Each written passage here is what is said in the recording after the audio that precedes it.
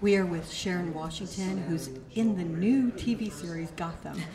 Sharon, Yes. let's start with the show. Okay. Who do you play? I play a character, a corporate lawyer at Wayne Enterprises. So it's the young. Did you mean this show? Yeah, the show. Ah, that's so funny. You started with Gotham, so I went right. No, to Gotham. go to Gotham. No, Go no, to- no, no, no. go to Gotham. No, in While I Yet Live, I play a character called Eva, who is S.A.P. Murchison's best friend. Maxine is her character. So Maxine and Eva are best friends. They've grown up together. They go to church together. They do everything together, and it's really a privilege because Epeth and I are actually good friends as well. So we get to play. We haven't been on stage together in a while, so this is a real treat. What other shows did you do together? We did a show called, let's see if I can remember it. This was how long ago it was. At Cap 21. I'm gonna have to think of it. It completely. You're right. Cap 21 was a while ago. A while ago. No, seriously. And Count Stovall was in it. Joe Morton directed it. It was a wonderful piece. And I'm trying to.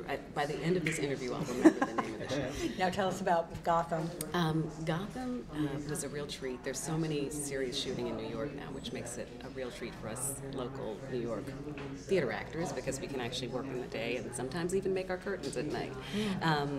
So Gotham is pre-Batman. It's young Bruce Wayne, and so I play a questionable lawyer at Wayne Enterprises. So we'll see what road she takes. She has some options, and we'll see what road she takes. So yeah, it was fun. It was a lot of fun.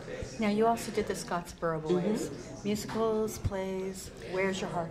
My heart is wherever the best story is, and I'd love to do more musicals. I'm not, I'm in the show with Lily's White. It's written by Billy Porter. I mean, these are musical theater legends. Right.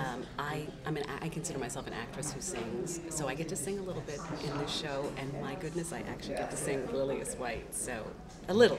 She does most of the singing. I fill in. So, but my heart is really where the best story is, and Scottsboro Boys was my first musical ever.